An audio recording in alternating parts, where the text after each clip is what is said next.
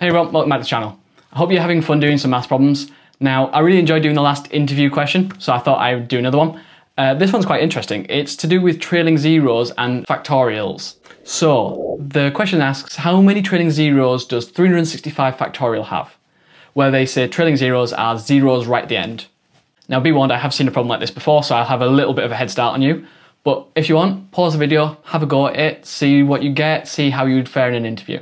Otherwise, let's get started. So, here, I again want to be thinking in a way that is good in an interview.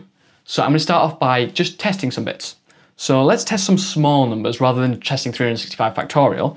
But let's go 2 factorial would be something easy. 2. What about 5 factorial? 5 factorial is equal to 5 times 4 times 3 times 2 times 1. Well, that's equal to 20 times by 6, which is equal to 120. So 1 trailing zero. Okay, so that was interesting. What about we go a step further? If I did 6 factorial, would that make a difference? Well, I'd be timesing it by 6, so that would be 720. So nope, still 1 trailing zero. Now, where are the trailing zeros coming from? So let's think about it a little bit. How do I get a 0 at the end? Well, that's got to be a factor of 10, right? Because anything with a trailing 0 at the end, I could write as, so let's say I had something awful like 7, 3, 5, 0, 0, 0. I could write that as 735 times 10 to the power 3. So there must be some factors of 10 in there. So I should be able to take out factors of 10. If I go back to my example of 5 factorial, well, here I can see that the 5 and the 2 make a 10. So that's where my 10 is coming from. So instead, I could rewrite this as 10 times by 12. And then I can see that I've got that factor of 10. So it seems that the factors of 10, the trailing zeros, come from the 5 times a 2, because that's the only way to make a 10. The prime factors are 5 and a 2. So I need 5 and 2s to combine to make my trailing zeros. 5 times 2 gets me my 10. Okay, so how can I make that? Well, in any factorial, I'm going to have a lot of 2s. Every other number is going to have a factor of 2, if not more. Like 4 has two of them. Whereas 5s are much less common. So for every 5 I need a 2. There's going to be plenty of 2s spare. Not enough 5s. Okay.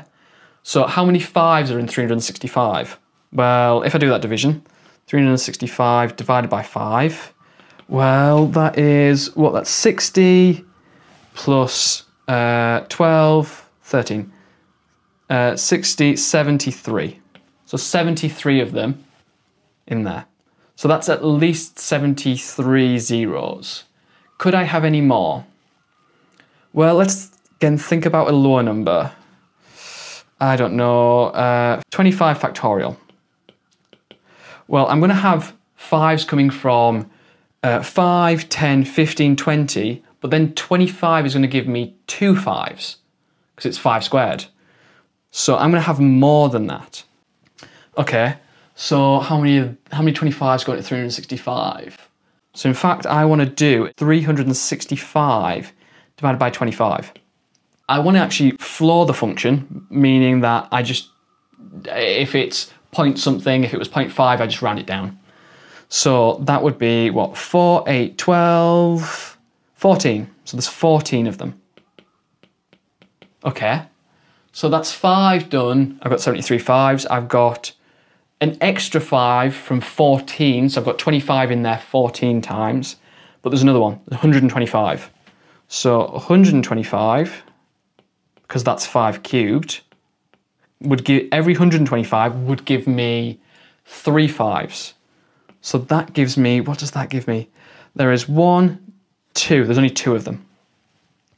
Okay, and then timesing it by 5 again would be 500 and something, so way too large. So if I was to expand it all out and work out how many 5s I have 73 that's just from the 5s. I have another 14 that comes from the 25s. And then I have another 2 that comes from the 125s. So in total, I have 89 5s. Okay, so I've got 89 5s. I'm definitely going to have enough 2s because you've got loads. 2, 4, 6, 8, you've got hundreds of them. Yeah, so 5 times 2 would give me the 10. There's no other way to get a 10, only through a 5 times a 2. That's how many 5s I've got, so there must be 89 trailing zeros. So I'm going to say 89 trailing zeros. And now I'd like to check this by plugging in a calculator, but generally the calculators wouldn't do 365 factorial, way too big a number. But if you do some scientific calculators online, you can actually show that there is 89 trailing zeros, which is an insane number of trailing zeros. So this one's really interesting. It's about looking at the factors and realizing that 365 is just them all multiplied together. I can manipulate them how I want, work out how many 5s I've got, how many 25s I've got, how many 125s I've got. Really interesting problem. Quite a difficult problem, to be fair, for an interview question.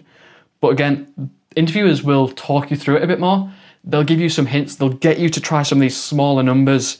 It might have been worth if I was still stuck trying 10 factorial, and hopefully I should have realized that there was 2 trailing zeros, and then that might give me a bit more of a hint. But yeah, if you like this question, please hit that like button. Lets me know you want some more of these. But yeah, if not, I will see you in the next video. Bye.